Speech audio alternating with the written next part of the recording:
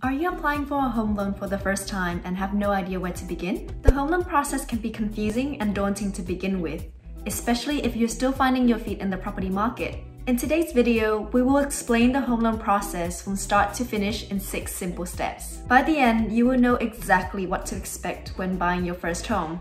Let's jump in.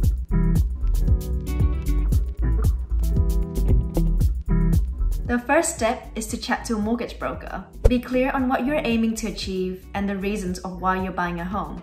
You want to think about whether this is a forever home, a stepping stone onto the property market, or an investment property. A mortgage broker can help match you to the right product and lender based on your needs. Most importantly, they will assess your financial situation to work out whether you will meet the lender's eligibility criteria for receiving a loan. The second step is putting together an application. At this stage, your mortgage broker will ask for documentation to put together an application to the bank.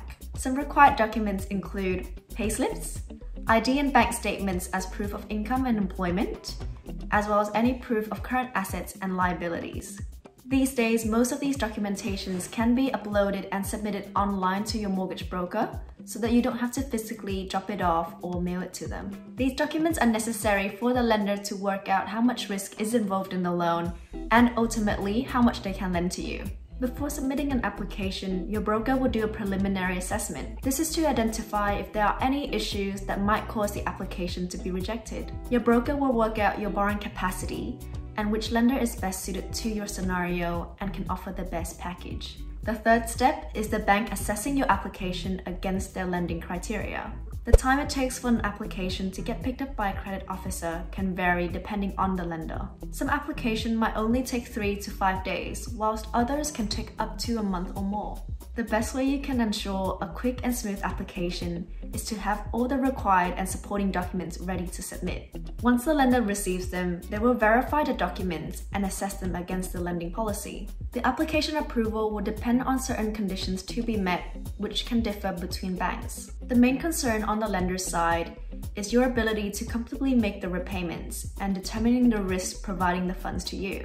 A property valuation will be carried out as part of the process and are usually conservative to reduce the lender's risk exposure, as well as determining the property is worth what you're claiming. Once the bank have assessed your application, they will issue a loan offer, which is the fourth step.